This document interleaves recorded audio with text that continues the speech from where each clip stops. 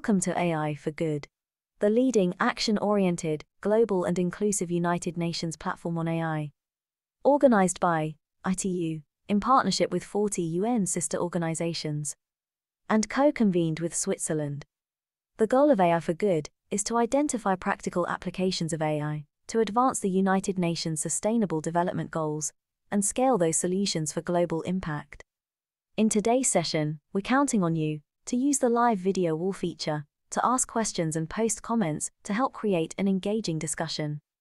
We encourage you to stay until the end to chat, connect, ask questions, and network with our distinguished panelists and world-class AI experts in the neural network. It is now time to kick off the session and welcome our first speaker. The floor is yours. Thank you, Anna.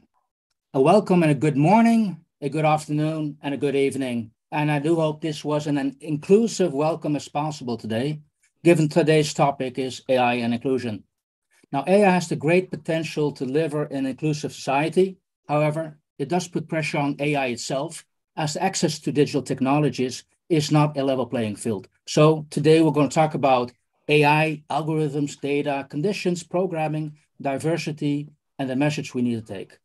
I'd like to welcome the panel, which will cover these topics. And the panel consists of Kay Firth Butterfield. She's the head of the Artificial Intelligence and member of the Executive Committee of the World Economic Forum. We have Ria Persad, currently CEO and founder of Statwater, with over 30 years of AI experience, and is one of the founders of machine learning. Last but not least, Princess Laurentien from Oranje of the Netherlands, who is a social entrepreneur and the founder of the No. 5 Foundation. And I'm your host, Frits Bussemaker, chair of the Institute for Accountability in the Digital Age. If you want to know more about the panel members, please go to the AI for Good website. Then you can have your full, bio available. Now, before we go to the panel discussion, I am honored and happy to introduce Jacob Lee. He's one of a member of ITU's leadership team who will present the welcome remarks for today's sessions. Now, briefly introduce Jacob. He was elected as the director of ITU's Telecom Standardization Bureau in 2014 in Busan, Korea. And for a 4-year period, that was extended for a second 4-year period at the next conference in Dubai. Now, he's contributed to the ICT standardization for over 30 years, started off his professional life as a researcher at the Korea Telecom after 17 years, moved to the Electronics Telecommunications Research Institute and the Korea Advanced Institute for Science and Technology. So, an established speaker. So, Jacob, the floor is yours. Yes, thank you very much, Princess Laurentien, and Kay Firth Butterfield, Ria Persad, Frits Bussemaker, and colleagues and friends. Very good day. I really welcome all of you for this very important session today. My great pleasure to welcome you to our discussion. I thank you all very much for joining us. Inclusion and equality are among the most important challenges facing humanity today. AI has become a symbol of our hopes as well as fears for our high-tech future. Advances in AI have reinvigorated global debate around what it means to the human and what it means to be human. The questions raised by AI are asking us how we plan to live together harmoniously as an interconnected global society. As AI helps to automate and increase the inclusivity of services in areas such as healthcare, financial services, and education, we must take care to ensure that AI-generated decisions do not reinforce existing inequalities. And of course, access to AI is the precondition for beneficial AI. So we approach today's discussions with the recognition that AI has extraordinary potential to act as a force for good, but also with the recognition that this will demand extensive international cooperation to achieve a more equitable distribution of AI and its benefits. So inclusion is at the heart of AI for good. supported by the year-round AI for Good digital platform, the AI for Good movement continues to grow stronger, becoming even more inclusive and more scalable towards global impact. ITU standardization work receives valuable support from the AI for Good digital platform. It drives inclusive dialogue that helps to clarify the contributions expected of all stakeholders, including the contributions expected of ITU. I'd also like to make particular mention of ITU's AI challenges, competitions where anyone can participate to solve problem statements related to communication networks or geospatial data analysis. These competitions have welcomed around 3,000 participants over 3 editions, with more than half of the participants being students. These competitions are a highly practical approach to stimulating global access to AI expertise and capabilities. Some of the problem statements apply ITU standards for machine learning with the effect of enhancing the skill sets of the next generation of AI innovators, as well as their ability to contribute to ITU's standardization work. I'd like to put now some challenge for you, the panel and the audience. Over 3 decades ago, ITU defined the term called quality of service, which describes the overall performance of a service in communication network and the systems, and attempts to measure it objectively through parameters such as response time, echo, loudness levels, and many others. Around a decade ago, ITU adopted the definition of quality of experience, which describes the degree of delight or annoyance of the user of an application or service. So whereas quality of service measurements are in general not related to the customer, but to the network or systems, quality of experience is a purely subjective measure from the user's perspective. So my question is, can you define something similar to quality of service or quality of experience also in the field of AI, so that we arrive at practical guidelines that engineers can use to implement their AI-powered products to fit such guidance, such as quality of service or quality of experience for AI neutrality performance? What does it take to get us there? So ITU's global membership included 193 member states and over 900 companies, universities, and international and regional organizations. So our work is driven by your contributions and consensus decisions. So all participants' voices are heard. And so I urge you to make your voice known.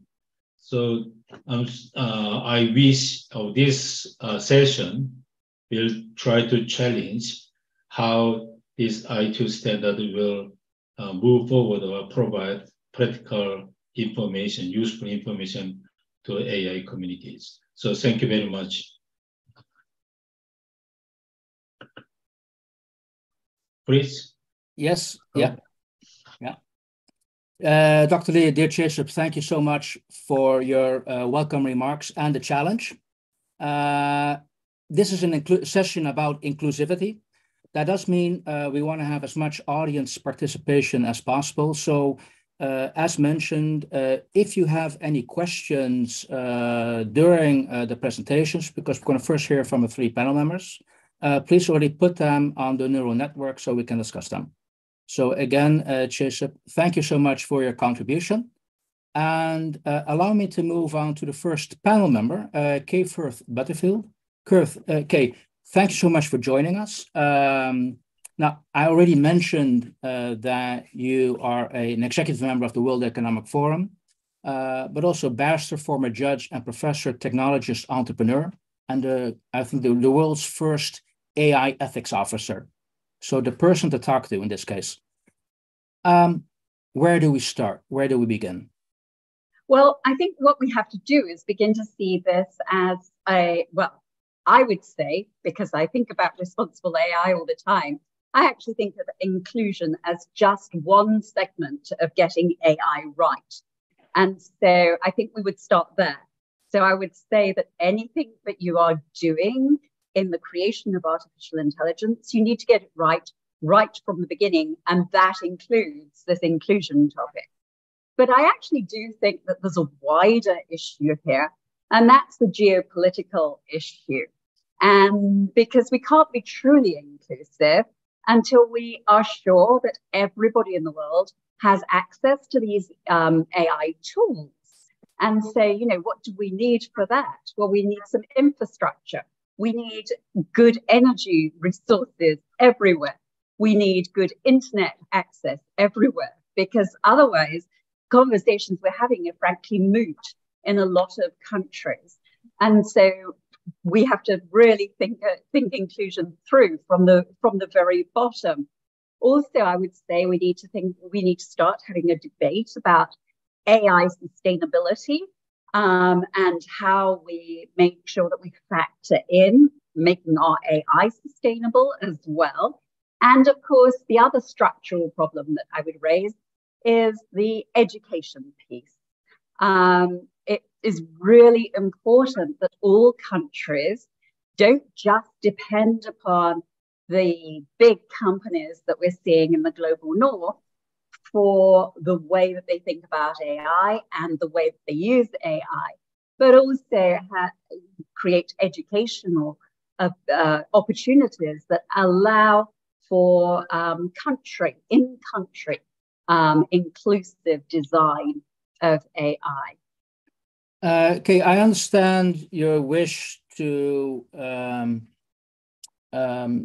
go for inclusivity by design and make the right choice. But first of all, then, who determines what's right or not?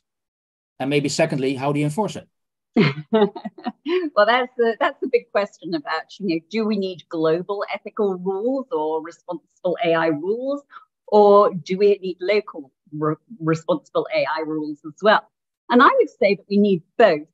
Having worked in this sector for, since it was very few of us thinking about this, I've always said that what we need is both.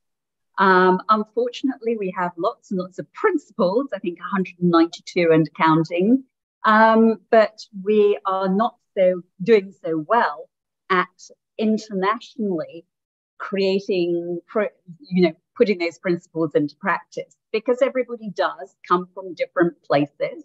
They come from different cultures.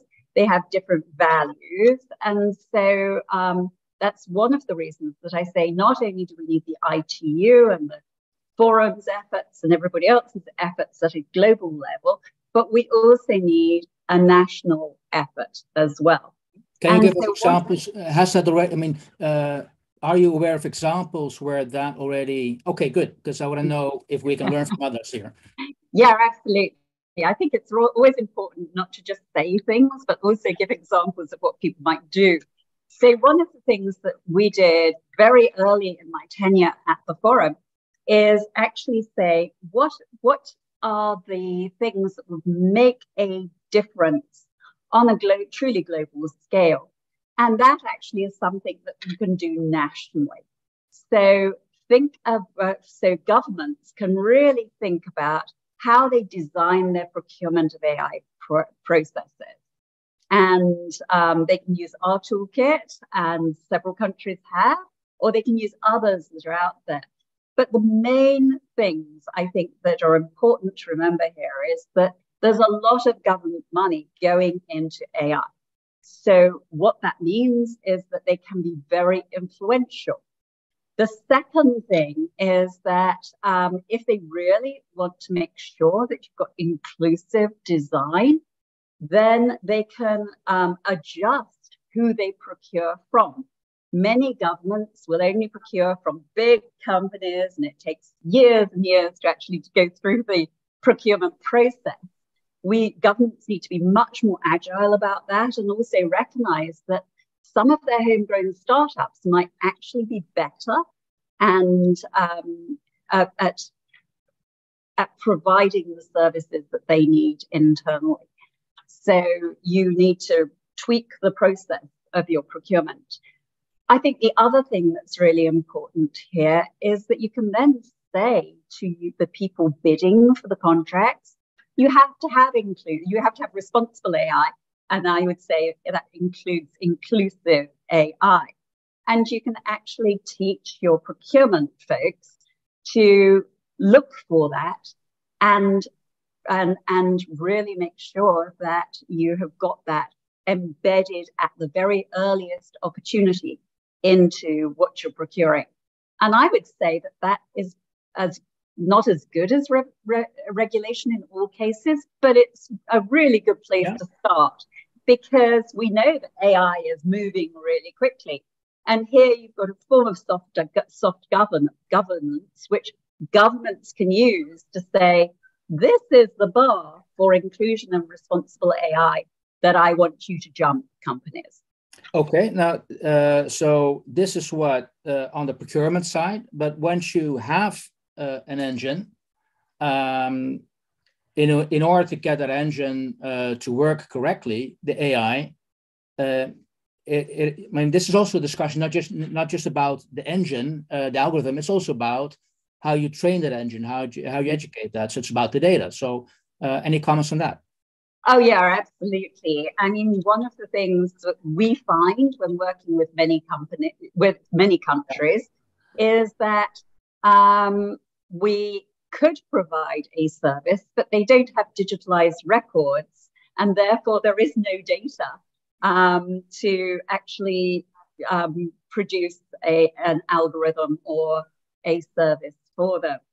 So the very first starting point for most countries is get your data in order, get it in a form that's machine readable, and make sure that data is inclusive. You know, we all know that there are lots of biases that we can bring in through the data. So there's a whole process to go through. But the start for many, many countries, sadly, is just that they don't have machine readable data. And on that, I just want to, I don't know if you read the Bianchi et al. Paper on generative AI and how that's also amplifying demographic stereotypes already. And I think that we should not forget, when we're in this conversation about data and AI, the metaverse, because we need to get inclusion right now, because otherwise billions of people will be left out of the metaverse, which is coming for us very soon. Great. Hey, Kay, for now, some very interesting first thoughts and ideas how we can make AI inclusive in order for it itself to be inclusive. If I may, audience, I'm going to move to our second panel member and get a different perspective how we're going to tackle this. And I'm going to do that with Ria Prasad. Ria, hey, welcome to the panel. As mentioned, founder of Statwater, ranked the #1 climate tech by the Environmental Business International. So well done there. Thank you. You have over 30 years experience in AI, founders of machine learning, as mentioned. And you also, you could say, use your knowledge to help support young people in their journey. Same question to you, actually, as for Kay. Where do you start? What should we do?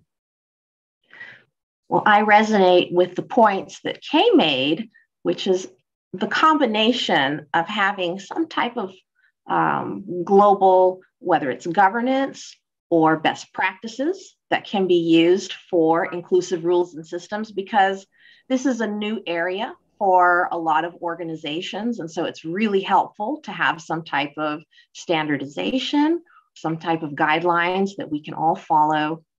At the same time, AI in its implementation is essentially a computer program. It's not really very intelligent at all.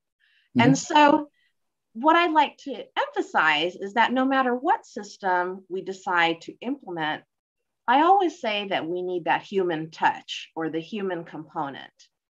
And I've seen this so many times in organizations where I've been brought in to help build their team, where we have these HR types of systems and very sophisticated AI algorithms to sort through hundreds and thousands of applicants, and we get it wrong. Okay. And many times we have to go through. Yeah. So how do we get it wrong?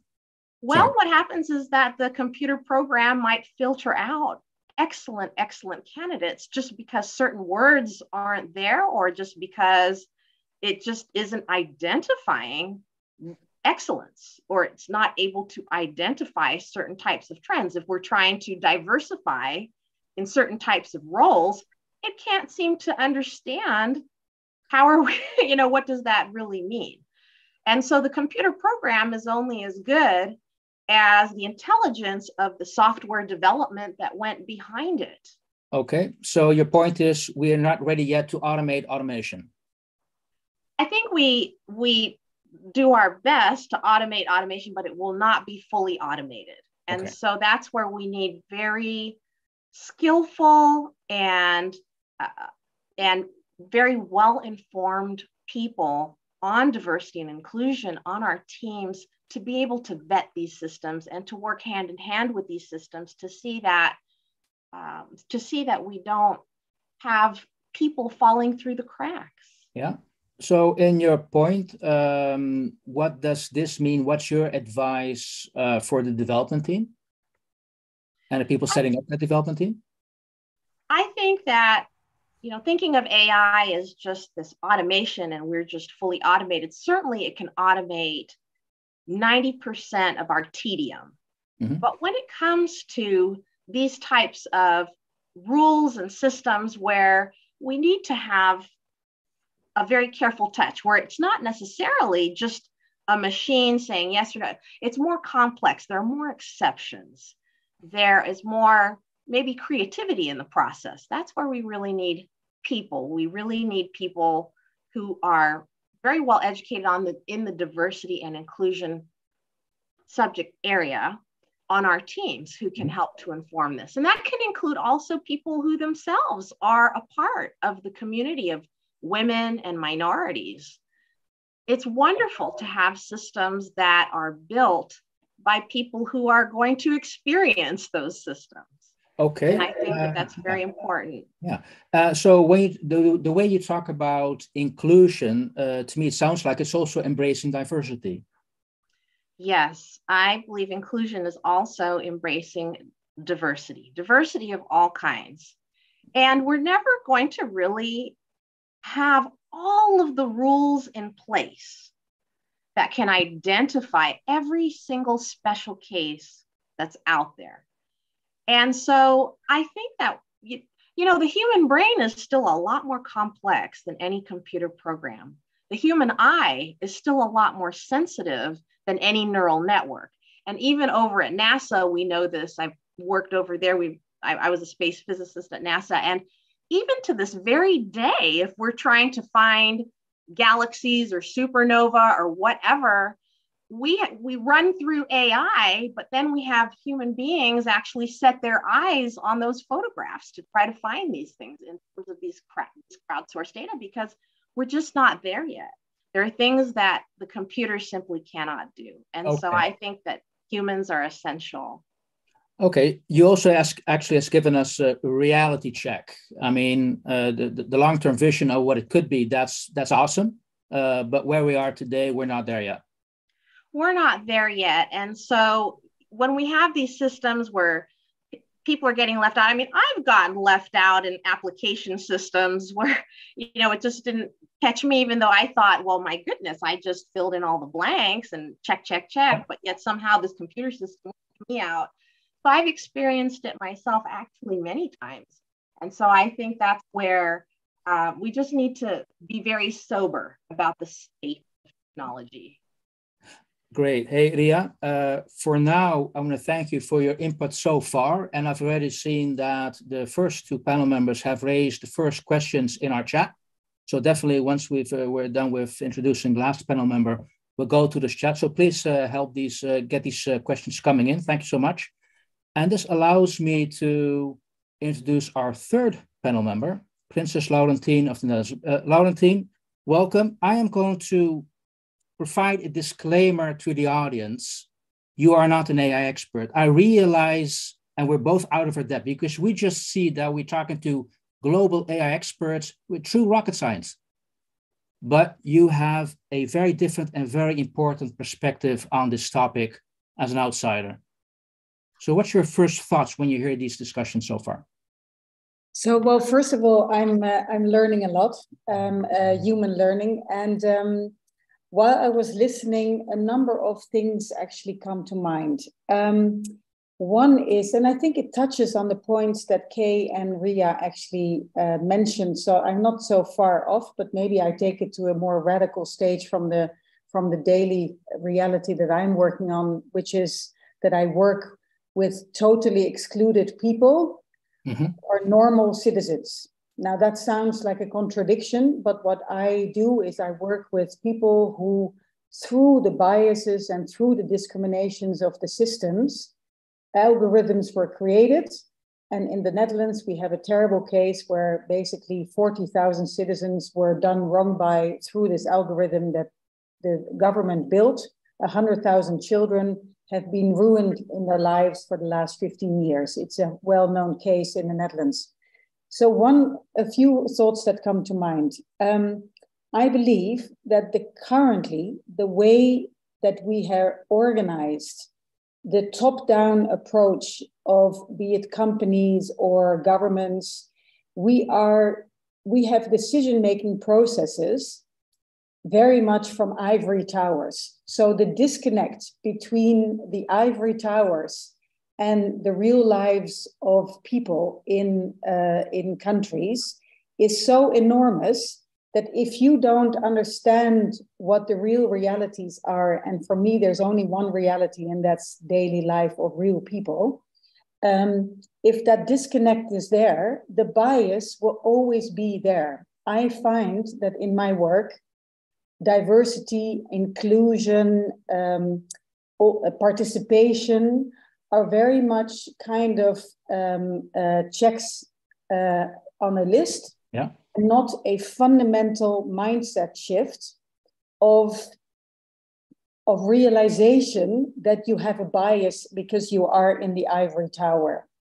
And so I think a lot needs to be done. It's interesting that both Kay and Ria, they mention the word humans, but your starting points are rules and agreements. But in the end, it is humans who define algorithms. So if the ivory towers don't have even either an interest or an idea what daily lives are of a huge amount and a range of citizens, and this is unfortunately the case, then how are you going to break through that vicious circle of bias and discrimination? And it is not by hiring more consultants who also are living in ivory towers, who are also disconnected from daily lives. So I think that if we don't tackle this at source, I'm a great fan of David Bohm, who said you can never solve a problem downstream, then you'll never get the right algorithms. So I am a strong proponent that we tackle diversity and inclusion and so on much more deeply, and addressing the blockages in ivory towers. Okay, so no, thank you for your opening remarks, Laurentien. Okay, that's actually a remark. I first want to come back to the other panel members. So hopefully we can get them to turn on their mics and the video again.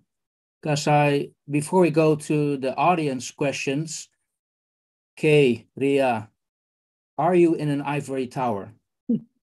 Yeah, probably we are in an ivory tower, but I have to say that what the princess has just said is one of the things that keeps me up at night, because we all know that the benefits from artificial intelligence are myriad, but we need to conquer the issues around AI in order to find those benefits.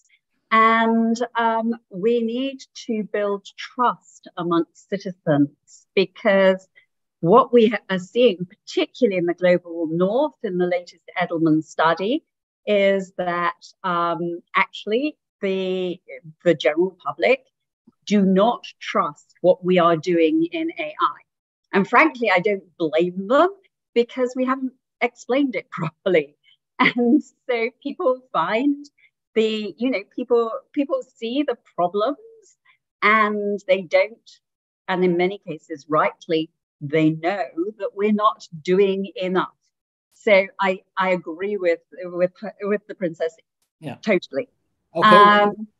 And so what I think we should be doing is we should be doing a better job of educating people. There is no point in asking people their view about something if it's something that they don't understand. And then I can come back to some ideas about how we can tackle that diversity issue at the beginning level of algorithms. But I want to hand on to Ria. Well, before Ria, because I saw Laurentien raise her hand virtually. Very good. So our first reaction before we get Ria's response. So first of all, Kay, I feel that we have an allyship that is starting here in this platform, and that really because I believe in allyship. Two thoughts from, let's say, reality about the notion of trust. But again, I believe in allyship, so I'm not saying I don't agree, because I don't believe in that. I believe in dialogue, and we build on each other. But from my reality, on a daily basis, sort of connecting the ivory towers and the non-ivory towers, is that what I see happening, it's that the ivory towers are trying to build trust. To be honest, unfortunately, we are beyond that point. You cannot build, the ones who have lost the trust can never be the ones building the trust, because trust is something that needs to rise above from the people who've lost the trust. So the way that I work, for example, with the victims, the tens of thousands of victims in this situation we are talking about in the Netherlands, I'm helping them that they need to start trusting. And the only way that you can start trusting is not to be told, okay, believe in what I'm proposing you, is because the ivory towers are no longer trusted. So the only way is that in neutral spaces, the trust can be built. And the second thing is that the only way, why have people lost trust, is because the ivory towers have not listened to those voices. And because we haven't listened, and we haven't really soaked up the thoughts and the challenges and the issues that people are living in their daily lives, we are perhaps building the wrong algorithms. So the only way is that the ivory towers need to start listening. But the vicious circle is that that I keep talking about, these ivory towers don't know what questions to ask. So I think that I see that the ivory towers are often asking all the wrong questions in order to get the right insights from, let's say, the undercurrent of society. So a neutral space can actually help build the right questions, and then you can start energizing, let's say, you break through that vicious circle. Okay. Thank you for your first reply, Laurentien, but also I want to come back to Ria. I saw you nodding, so assuming you agree with what's been said so far. Absolutely. I think that Princess Laurentien has brought forward a very major issue, not just for AI, but it's a cautionary tale for other areas as well, as we're trying to solve the climate crisis as well, which is that we really need collaboration, communication, and representation. And so we need to work together, as Laurentien has said, but also there needs to be that kind of clear communication. And also those people to whom these policies will affect, they need to be represented in this discussion. They need to be invited into these discussions. And that's not easy. It's the same thing that, that we saw at COP27. We need collaboration, we need communication, and we need representation by those whom it affects. And so it becomes a matter of people really learning to, just as Laurentien said, people learning to listen together and also inviting those people to the table to whom it really matters the most. And I think that will help in terms of our compass on a practical level. And it also is a kind of a checkup and even a moral compass as well. Great. Hey, thank you so far. Now, Kay, I see you. Do you want to react to this question? Otherwise, I'm going to move to our audience to include them as well in our discussion. Yeah, I just wanted to add that, governments have a real responsibility here because they are the elected officials by people. And so if they are not doing anything to protect their citizens, then they need to be doing something in this area. I agree entirely that we need to have everybody involved, and we need to build ways that we can talk to one another. But if your government's not even representing you in this conversation, then that's a starting point. And it's also why in the Edelman study it says that trust in government is also getting worse. And one thing I just wanted to throw out there is, the government of Finland has produced a course that everybody can take on AI so that everybody feels empowered to actually take on this conversation that we need to be having. Okay. So there are, you could say, options out there to educate yourself, which is, I think we already covered that with, today, which is needed to provide that trust and that transparency. Now, somewhere in the discussion so far, it triggered a question from one of the audience members, which is actually related to trust. And that is, we want the system to be inclusive and, you could say, cope with, cater for diversity. But how can we verify the AI results to be accurate and unbiased? And will it ever be unbiased? Kay, do you have an answer to that? Sure. Sorry. Yes. So sometimes we want these systems to be biased because if, for example, you are trying to tackle a particular health issue, you actually want the system to be biased towards the people, the population whose health you are supposed to be curing. So, there is absolutely no point, if we go back to data, in providing data on a lot of white Americans if something that you're trying to cure is actually only prevalent in the African American population, for example. So sometimes we do want biased data. And I think it's really important, and it's part of the education piece that we should be thinking about. But generally, we don't want biased data because of the diversity and inclusion issues. And so at the moment, how do we do it? I would say that we have to think about responsible AI by design. We have to make sure that there are diverse teams thinking about this at the very beginning. So what we know is that a lot of these teams tend to be male and tend to be of a certain age. It's neat, lovely to see Ria here because it's not common. And so when someone's designing an algorithm for somebody who's white and old and female like me, then probably they're not going to design a good algorithm for me because they don't have my perspective.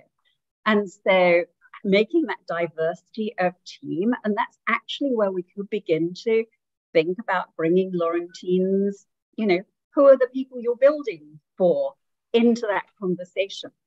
And then at the other end, of course, we are seeing all over the place companies setting up to test algorithms.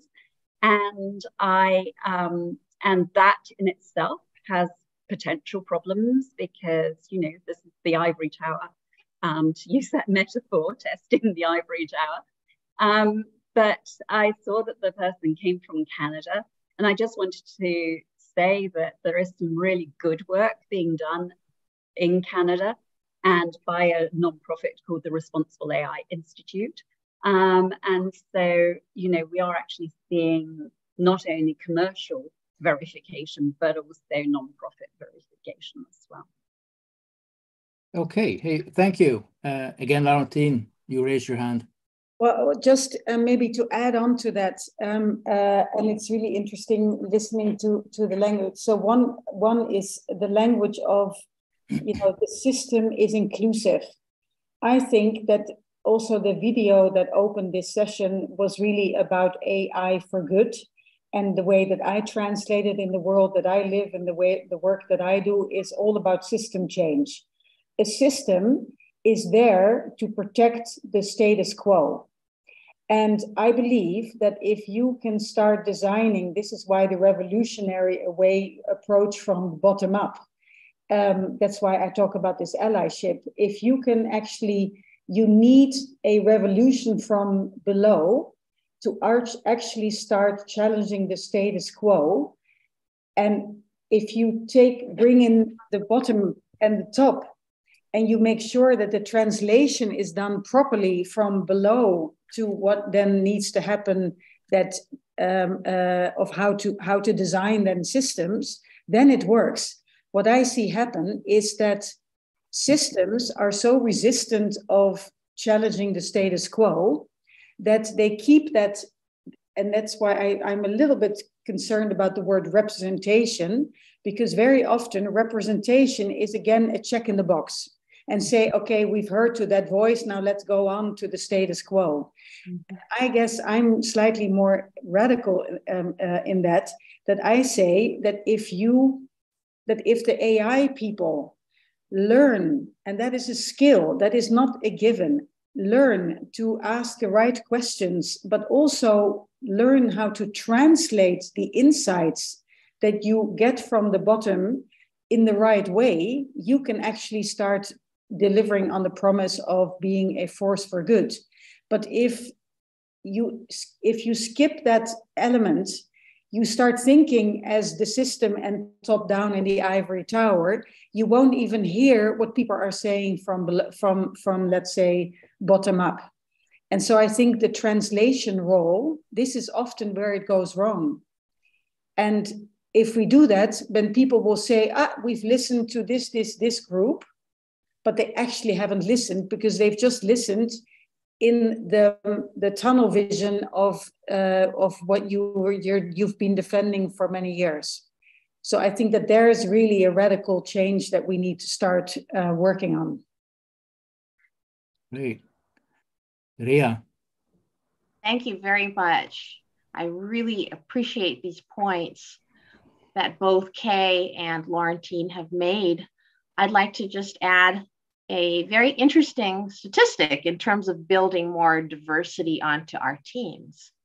So machine learning and artificial intelligence, people who design these algorithms in many cases might have a statistics or mathematics background.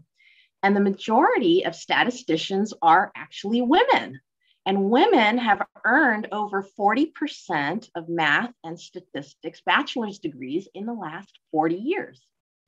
And so I just wanted to put that out there, that it is actually possible to build out diverse teams. It really is possible. And there are lists and things out there. You can contact me if you'd like, big dictionaries of who these women actually are, if you'd like to build on your team. But at any rate, I'd like to illustrate another way that we can eliminate bias in our systems. And it's something borrowing from what we do in climate science. So what do we do with the IPCC report or with the CMIP climate models is we bring on different models and different consensus models. The climate change, kind of conclusions that are set forth in the IPCC is the result of really hundreds of models coming together. Because if you just say, well, here we have the one model for this very important thing, that model will have biases, but then somebody else's model will have biases too, but they might be different biases. And so, bringing together all of this knowledge, bringing together different systems in a type of a consensus modeling, it's a mathematical technique, but it kind of, when you bring together all of these different so-called voices or computer voices and different perspectives, different developers and programmers, then we can actually in a more automated way, actually eliminate some of that bias. And that's what we do in climate modeling. Good. I want to pick up on a question that actually a point that I wanted to make on the notion of diversity. And I'm seeing a question by Jacob Willem Bruin about how has communication between ivory tower specialists and the greater populace been improved before? Are there historical examples, branches that have done it well? And actually, interestingly, maybe we should start creating broader debates about what do we mean by what is our view on diversity. And very often we think of men and women and people from different cultural backgrounds. And I think we need to go into different people who have different perspectives on the reality of life. And the case that I'm working on, which is what I just mentioned in the Netherlands, really shows that there is a deeper refinement of how we look at diversity. And it brings me to the question of, have there been interesting notions of this ivory tower and the populace? We have to think perhaps of trade unions.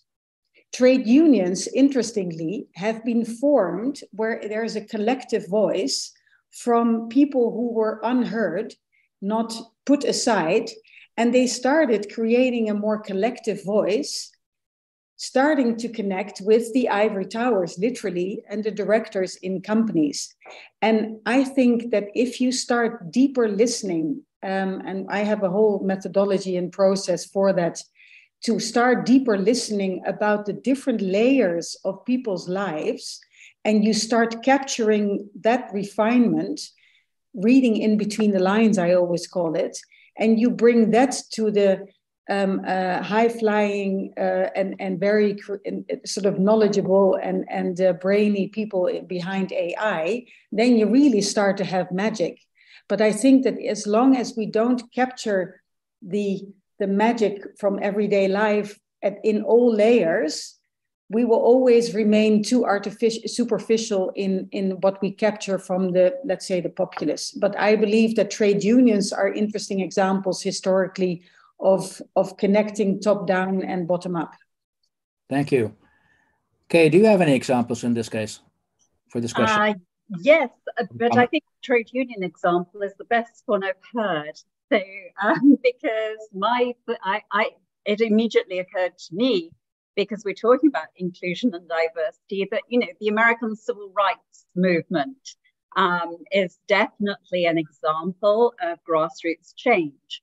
But that caused a lot of loss of life and a lot of pain. So that's why I much more prefer the trade union example in this case. I do think that I am beginning to see that companies see it as a market issue. And so, companies create things so that they can sell them, essentially. And if they can't sell them because they are biased or lack diversity and things like that, then maybe the market itself will see some change. I know that might be a wishful thinking, but I'm going to throw it out there anyway. And it does actually give humans, us as citizens, the opportunity to vote with our feet. If we don't like the service that's being given to us, we can stop having that service. But in some cases, you just can't, because you can't live without being on the internet, for example.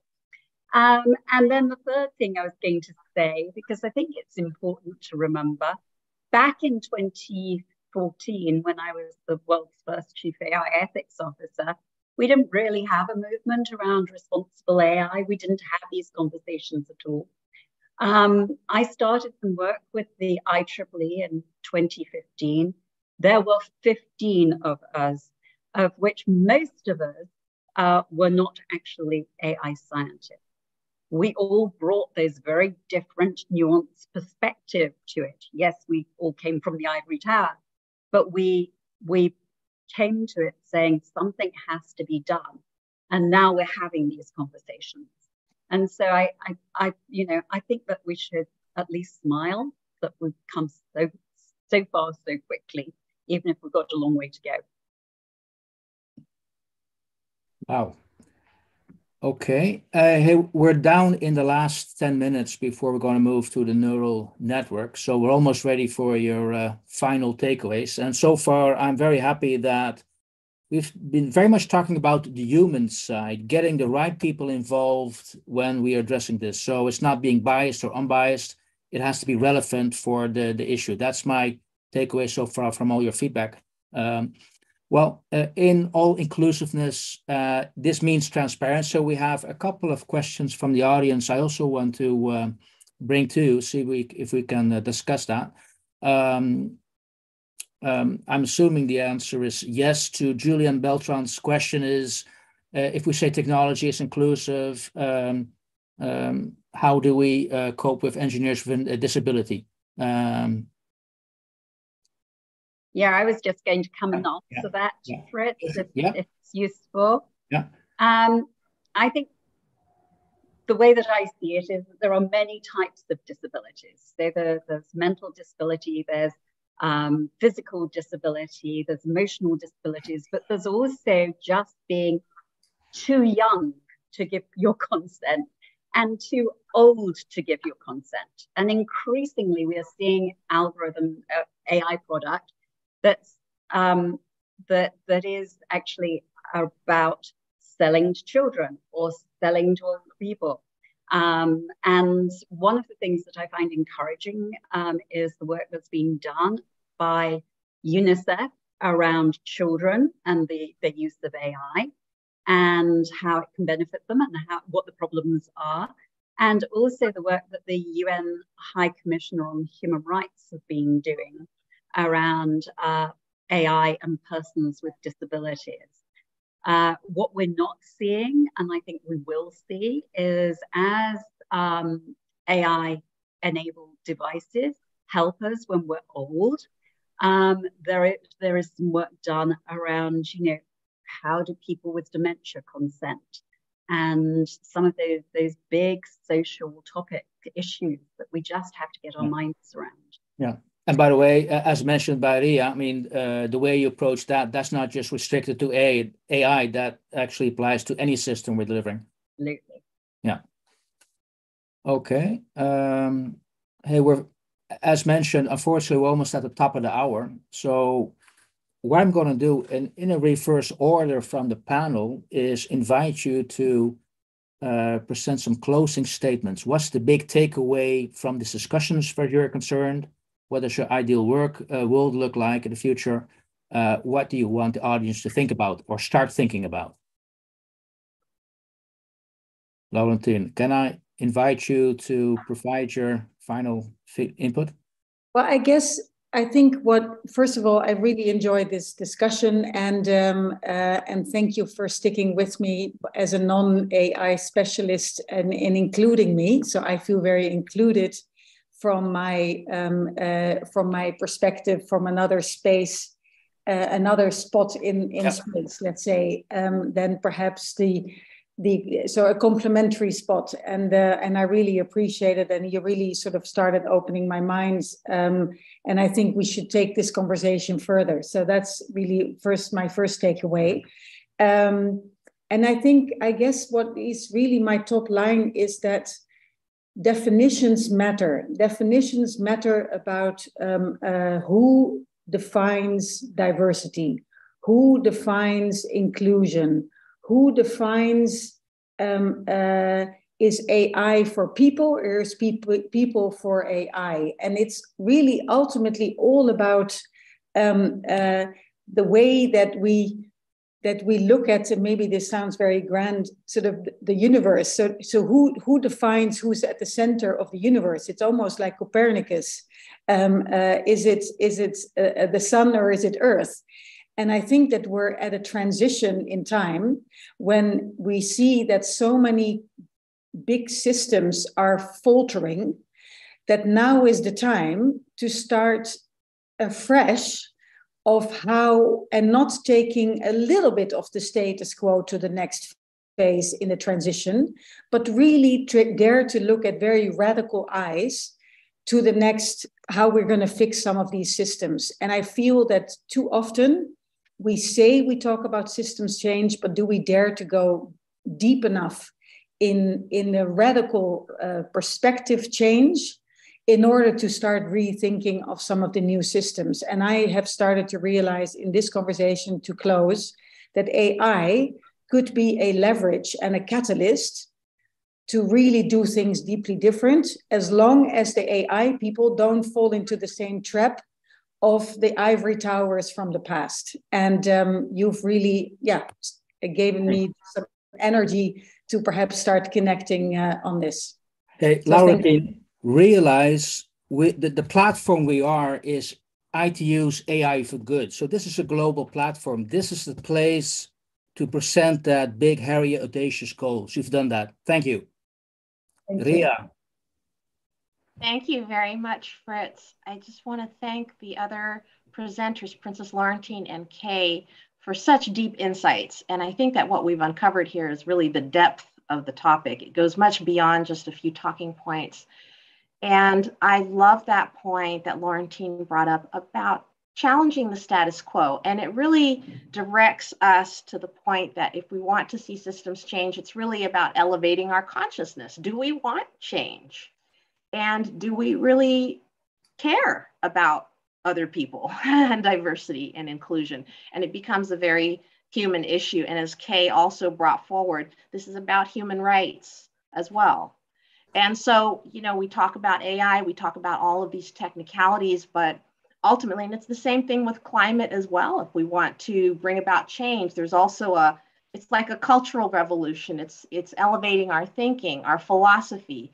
This is really what underlies all of these kinds of rules and systems that we're trying to set up. What are our belief systems about other people who are different from us? And how, you know, do we really mean it?